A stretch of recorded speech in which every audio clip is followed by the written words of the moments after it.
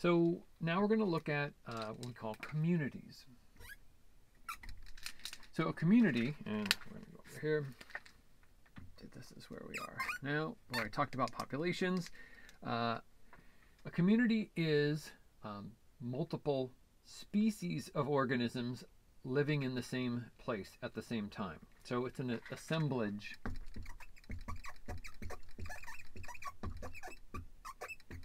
of species who live together. And we'll get into, how they interact with each other. Sometimes they don't interact with each other. They just happen to live in the same area. Sometimes they're directly competing with one another. Sometimes one is a predator and one's a prey organism. Sometimes they complement one another. One organism helps the other organism. So there's all sorts of relationships that happen within the community, and that's one of the things we're going to get to. That's what we're going to get to in the second part of this. So in this first part, we're going to look at as organisms live together, how does it affect some of the things with populations that we just talked about? And then what are some of the terms that we use to categorize and classify different species? Okay, so, and different communities, and the things within the community. So when we look at a community, one of the things that we will talk about or try to define is the composition of a community. So the composition is essentially just a list of the species. So down here, let's say these are two separate environments. Okay, or two separate areas that we're comparing the communities between. Using this one. And what we have here is, if we were to count, let's say we have the grass as one species, this orange flower as a second species, and this pink flower as a third species. We come over here into this little group. We have the grass again. We have the yellow or orange flower again. We have the pink flower again, and this time we have a blue flower. So this time, this one has here there's 3 different species of organisms. This one has 4 different species of organisms. You can see they still look different beyond that. So this one has a little bit greater species composition. So what we would start to call that is, if we compare the numbers, we call that richness. So we actually have just the total number of species, especially when we're using this to compare. Just alone, just a number, it's just a number. It's just, that's how many species are there. Richness is really referring then to something else. Like this environment has a greater species richness than that particular habitat because of whatever, some reason that you might be studying, that you might be looking into. Why? Why does one have a greater richness than the other? But beyond that, we also have what we call species diversity. And they all seem to be about the same, in terms of definition, but there are these slight differences. So composition, just names. Just these are the names of the organisms that live in that area. So if I took with the blue one away here, for example, they would each have 3 species. So I would just list the species, and the richness would then technically be the same. Okay. If diversity is where we have the richness plus we're considering the population density of each of the species. So in this particular environment over here, we see it's mostly the green grass. We have 2 species of flower, but in this particular drawing I have, there's like 1 of each, and that's it. And over here, I have drawn several of each of those flowers in addition to the grass and some other species. So overall, because of the number of the species, not just the number of individuals within each species. So number of individuals, say per species, is then included. So say 1, say here for the pink one, versus 3, so that's greater numbers. And then here for the orange one, there's 4 of those, again, versus 1. So overall, this one has greater diversity because you're also more likely to find these. If you were to just sample little bits, so we talked about, I mentioned my quadrant sampling before. So let's say you just were sampling this area and we sampled like the same area here. Here we would just see the grass, but here we would see the grass plus, this blue flower. Again, here, if we just sampled this little area, here we would sample and we'd say, oh, there's the grass plus the orange flower, and we may pick up the pink flower here. So we might start to, our sampling technique would lead to revealing greater diversity because we aren't going to be able to count, every single individual of every species within a certain area. The sampling techniques in a more diverse area is going to reveal more of the richness.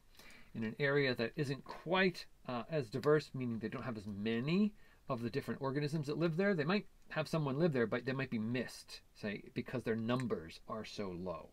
So again, they generally are referring to something very similar. It's kind of like the numbers of species that live in a particular area. Is it only like one species, and that's it, that kind of lives there? There are multiple species.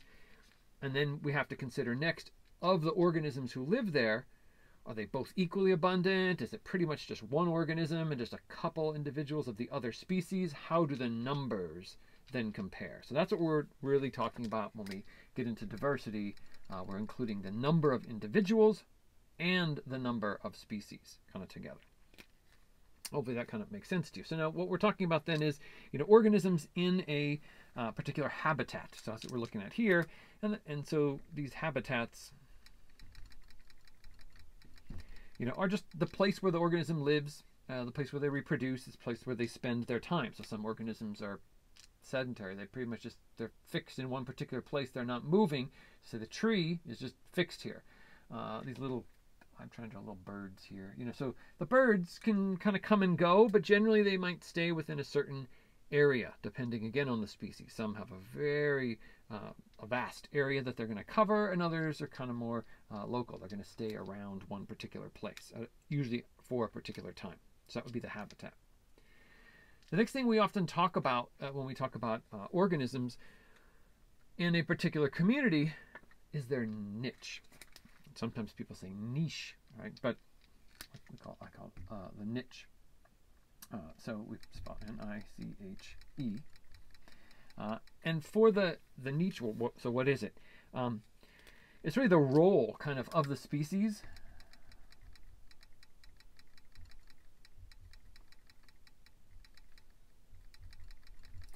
in the community.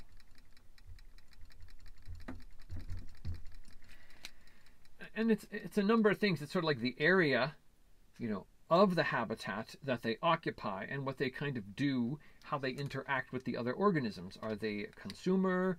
Are they something that's decomposing? Are they a producer? So what is their role in that habitat? And then what niche, what part of that do they actually occupy, sort of like physically?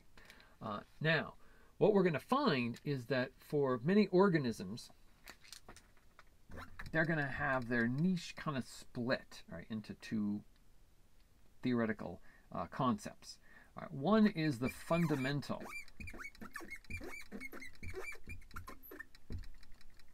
niche, and then there's the realized.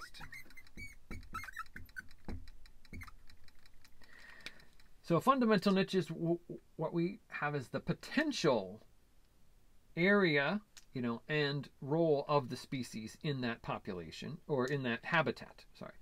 So within that particular habitat, this is the role that this organism can play. This is all the space it potentially can occupy, because it grows in the soil, and so it can potentially grow in all the areas of the soil. But we find that it's not growing everywhere because of other reasons. So it might be we'll get into competition reasons, or other environmental reasons, or there's other reasons why it doesn't quite occupy all the potential fundamental niche that it could. So it then has a realized niche. It's kind of what it actually occupies.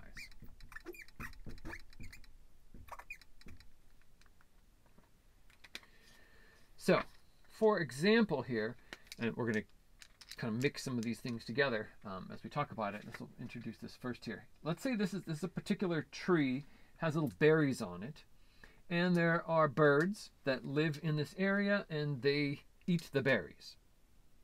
And all the birds are different species, okay, but they all eat the same berries, which means there's then going to be competition. Right? So we're going to get into, it's going to be competition between the birds. And if they were all trying to feed on all the berries of the whole entire tree at the same time, then some of them are going to win, some of them are going to lose, and some of them are going to be more successful, and some of them won't. Some of them might be driven out. There's all kinds of things that could happen. In my particular drawing, what I'm showing here is I kind of have this blue bird at the top, and I kind of have this orange bird in the middle here, and this purple bird toward the bottom. And what's happened here is now they have kind of narrowed their realized niches as consumers of these berries within this particular habitat to not just this tree, but regions of the tree. Right? So this species up here of bird, when it comes to feed on the tree, it's only coming to the top of the trees. It kind of lands right at the top. It feeds up in the top part of the tree. It doesn't really overlap then with this other bird who's in the middle. May overlap a little bit, but very little. This purple one, they don't interact at all. They stay away from each other. So even though they're two different species of bird, they're feeding on the same tree, they feed on the same type of berry, they are not interacting with one another. Right? The orange one may interact with both, so maybe it has a little more pressure, than each of these others. But it again kind of takes into the middle of the tree, the center of the tree, and the others don't overlap with it. So what is that really all about? I mean, obviously this is about the niches that they occupy within the community and how that there's multiple organisms. They might be competing then for the same resources. And so then some things are going to happen. All right, so here's our kind of explanation of this. Let's say this is one organism and its population growth curve, like what we talked about before. Right? And it's just alone in a habitat. There's nothing else there. It's just that organism or species A. Species B, a different organism, very, very similar, uses all the same resources, needs all the same things. It's living in a similar habitat. It does just fine. It has a similar, slightly different shaped growth curve, but basically the same. It kind of goes up. There's like a logarithmic growth, and then it kind of is leveling off. Now, if we take these two different species of organisms who essentially occupy the same niche in their communities, but we put them together in the same community, we then see competition between them. And in this particular example, you can see the species A does better. Right? It essentially outcompetes the species B. Species B starts to do well, but as the species A population starts to increase, it continues. It doesn't do quite as well because it's not getting as much of the resources because B is taking some away. But B doesn't really do too well. It kind of levels off very early on, and its population is kept very low because it can't quite compete with the other. This is called here a competitive exclusion principle. All right, so that's two species who occupy the same niche cannot overlap. All right, so if they try to overlap, there's going to be competition between them, and typically one is going to win and the other is going to lose. There is, however, an alternative to that, and that is what we see here. This particular example is showing what we call resource partitioning.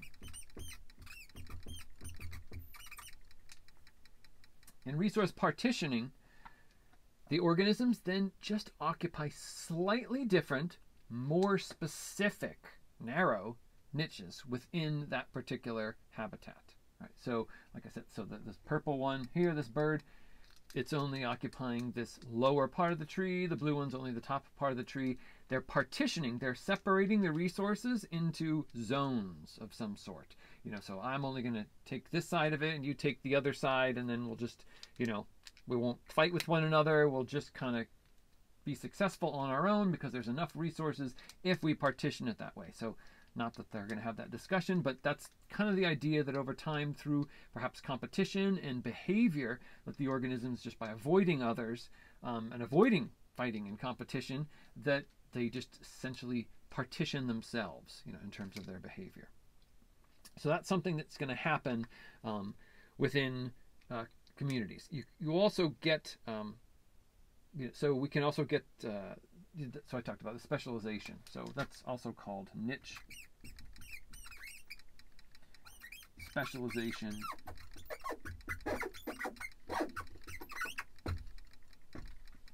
Where then, because of partitioning, the organism's niche has become more narrow, and or specialized. As this is occurring, right, what's going to be happening is, like I said, competition, though, between the organisms. And that competition is going to then drive the organisms potentially to even change, right? And so that's kind of the running out of space without kind of wasting time to erase things. So we'll just kind of stop this here, and then I'm going to be moving on to competition specifically, and other sorts of interactions like predation, parasitism. So what are the other kinds of interactions that the different species have within a community? That's what we'll be looking at